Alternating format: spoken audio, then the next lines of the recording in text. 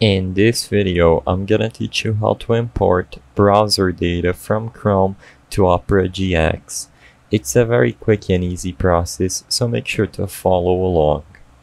All you need to do this is to have your Chrome account properly set up and synchronized on the computer where you are going to use the Opera GX browser. Also make sure to download and update Opera GX to its latest version by going to the Opera website at opera.com/gx. After you ensure that you are running the latest version of Opera GX, just press the three lines at the top right corner of your screen and scroll down to go to the full browser settings. In here, use the search function to look for import. Now scroll down and you should find the synchronization option. You can also search for synchronization instead.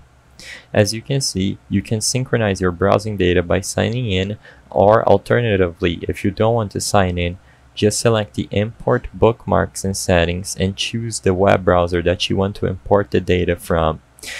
As you can see, Chrome is the first option from the drop-down menu, but you also have other browsers that might be installed in your computer. Select what you want to import and then select the Import button to proceed with the changes. I hope I was able to help you on how to import browser data from Chrome to Opera GX. If this video helped you, please be sure to leave a like and subscribe for more quick and easy tips. Thank you for watching.